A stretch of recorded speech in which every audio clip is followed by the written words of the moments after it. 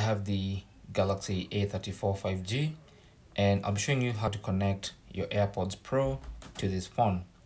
So the first thing you want to do is go to the AirPods Pro, open the case, and then press the pairing button at the back of the phone.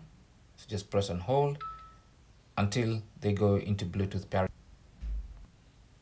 And you can tell they're in Bluetooth pairing mode because that light keeps blinking.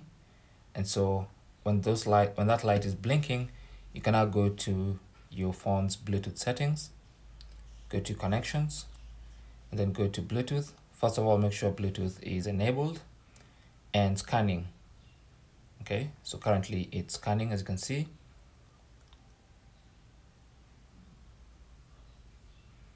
If it's not scanning, then you can tap on scan at the top here. Anyway, so they've been detected, so tap on the AirPods.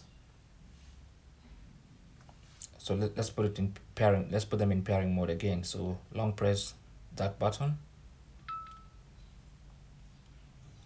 You can see that light blinking. So they're in Bluetooth pairing mode.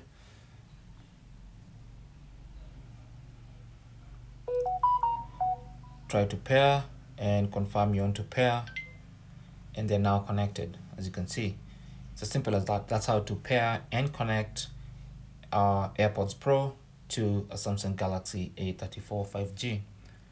Thanks for watching and good luck.